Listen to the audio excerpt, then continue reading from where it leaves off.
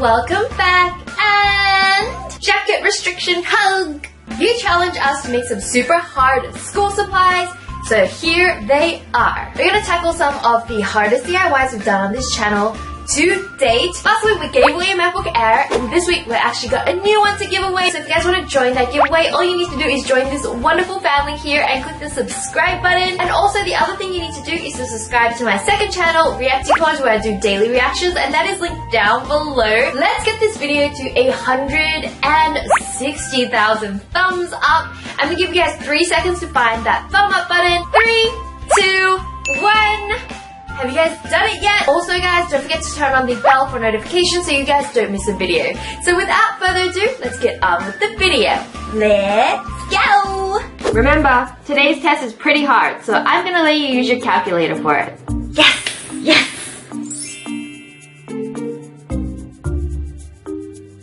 Whoa, those colors are so pretty! Yeah, but it's not gonna help me pass this test. Why not? The test is gonna be so easy because she let us use these. Yeah, but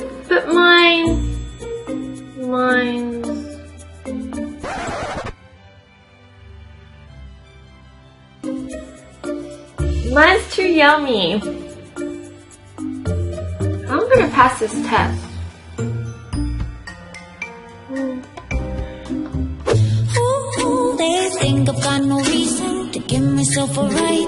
Yes, that's right, we managed to make an edible calculator. You're gonna need some fondant, Skittles, and white chocolate. First, take your fondant and start kneading it with your hands to warm it up and soften it. Next, you want to press it flat and then slowly mold it with your hands into a rectangular shape, which will form the base of your calculator. Use a pinching motion with your fingers to create sharper corners. You'll end up with something like this.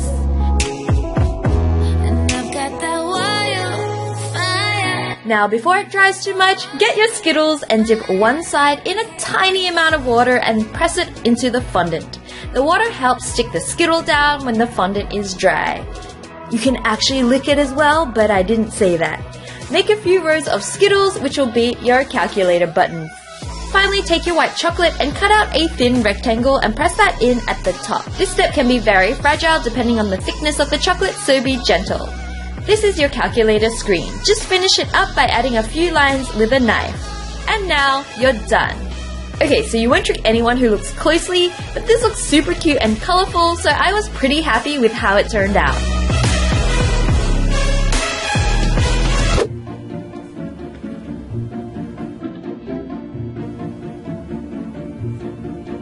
Widgie, look at your pens, they're so pretty and colorful. Aw, thanks. I made them myself. What? That's crazy. You can make pens? It's really simple actually. Like, what do you need? Like a machine? Plastic? Jolly Ranchers, Starburst. Huh?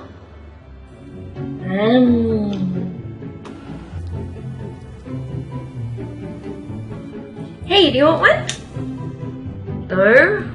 Crazy?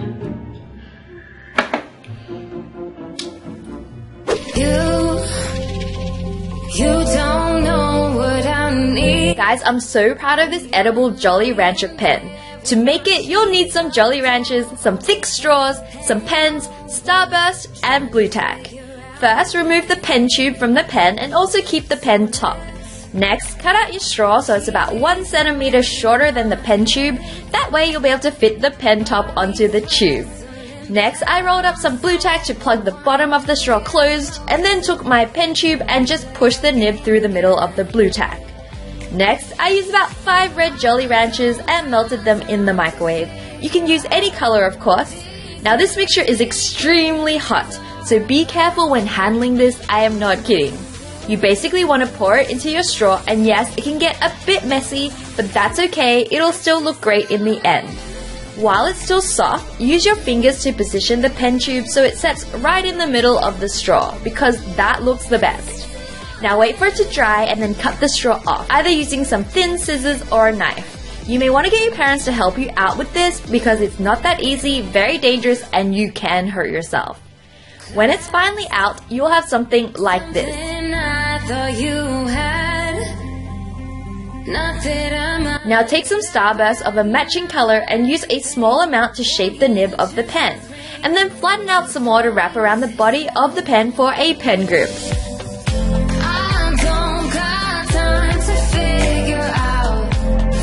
Finally, pop the pen lid onto the end and you're done. What do you think, guys? Pretty cool, right? I made a few pens using different colors and oh my gosh, I was so happy with these.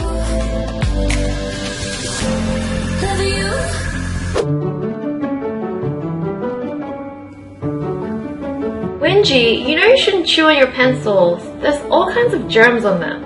Oh, okay. A few moments later.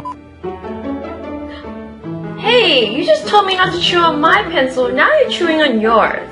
But this is different. It's meant to be chewed on. See?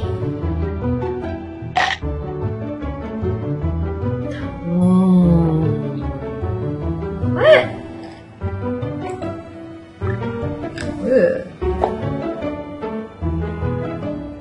Open wounds and closing doors. Been here before. We made some edible gummy pencils in my previous video and now we're gonna make a different type of edible pencil here using licorice and some rolled icing mix. First you're gonna make a pencil lead by cutting off a thin strip of licorice. Next, take your icing and start massaging it. I use this yellow icing, but you can try different colors if you like.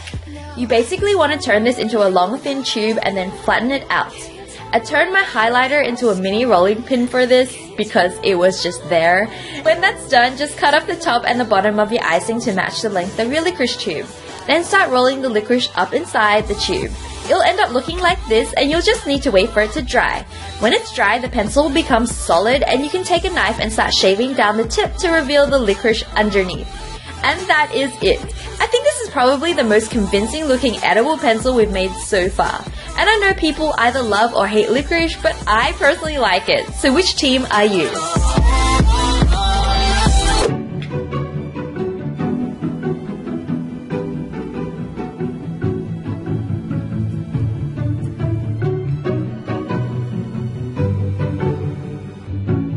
Here, it's for you.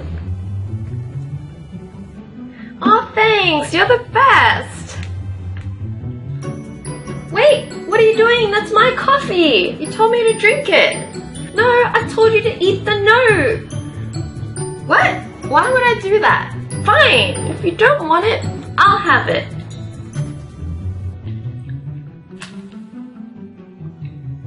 And I'll take my coffee back. I'll be the first to say it. To make these edible post-it notes, you'll need some edible rice paper, edible paints, some edible markers, and some glucose syrup. First, you need to cut your edible paper into squares.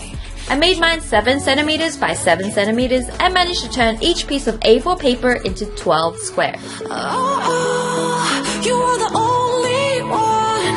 You are the only one that kept me alive. Next, squeeze out some of your edible paints into a container and use a brush to paint them onto both sides of your edible paper. If you have fluoro paint, it'll look even better. Now wait for these to dry and you'll have some colorful post-it notes that you can write on with edible markers. You can even make them feel sticky and stick them together by dabbing some glucose syrup or honey along an edge if you want.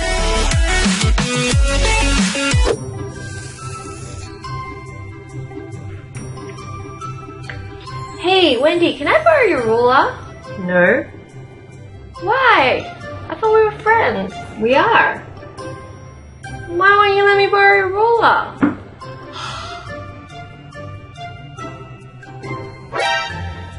Are you angry at me? I'm sorry. What did I do? I'm not angry at you. I'm sharing my ruler with you.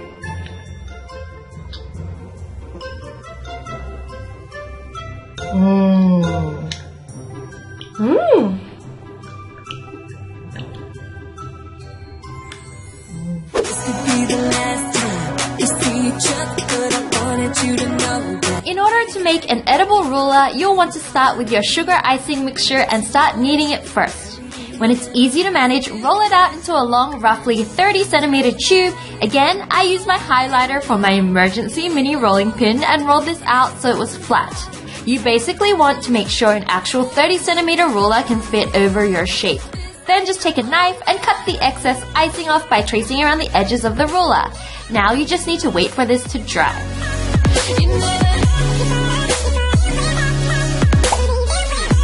When it's dry, take an edible black marker and start drawing the ruler lines along one edge of the ruler until you're done along the whole way. And you can use a ruler to do this.